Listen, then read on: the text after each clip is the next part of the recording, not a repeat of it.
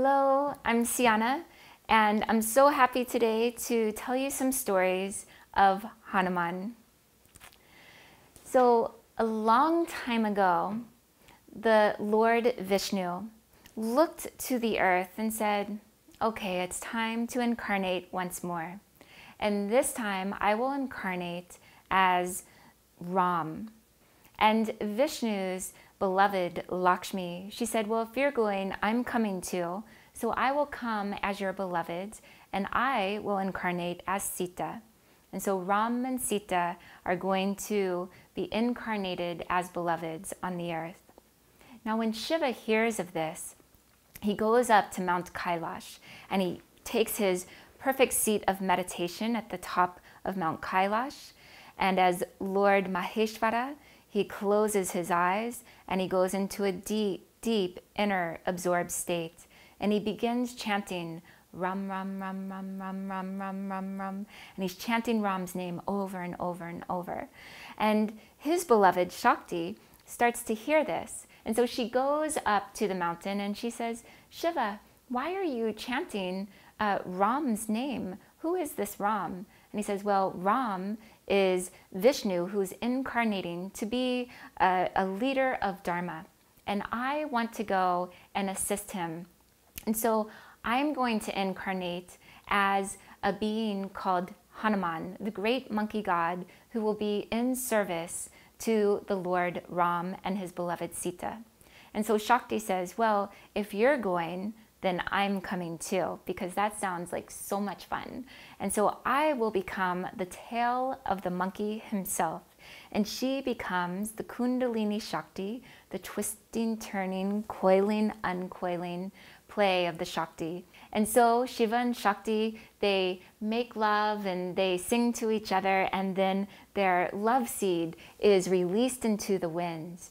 And the Lord of the Wind, Vayu, catches the love seed of Shiva and Shakti, and he carries it with him, and he carries it to the earth, and he sees this gorgeous monkey named Anjani. He falls in love with her, he gives the seed to her, and then she gives birth to the little Hanuman.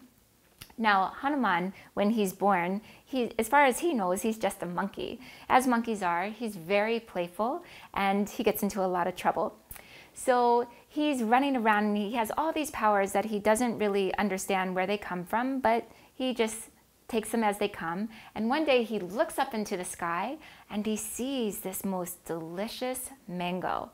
And you know how monkeys are. They cannot resist that kind of ripe, good-looking fruit like bananas and mangoes. So when he sees this mango, he gathers up all his momentum and he leaps up into the sky, and he opens up his mouth so huge, but the mango isn't a mango, it's the sun itself. And as he opens up his mouth ready to swallow the sun, the gods and goddesses get a little nervous because the sun gives warmth to all. And so they say, Indra, please do something. And at this moment, Indra takes his thunderbolt and he shoots it across the sky, and it strikes Hanuman. He falls to the earth and his jaw breaks open, and that's how he gets his name of Hanuman, the one of the broken jaw. But now as he's growing older in his monkey stages, he goes to his mother and father and he says, I really want to learn the mantras. And they say, well, the first place to go is to the sun, Surya. And since you had a little bit of trouble with the sun earlier in your life, we're not sure that he'll take you on as his student. He says, okay, I remember, but I have to ask. So he makes his second great leap to the sun.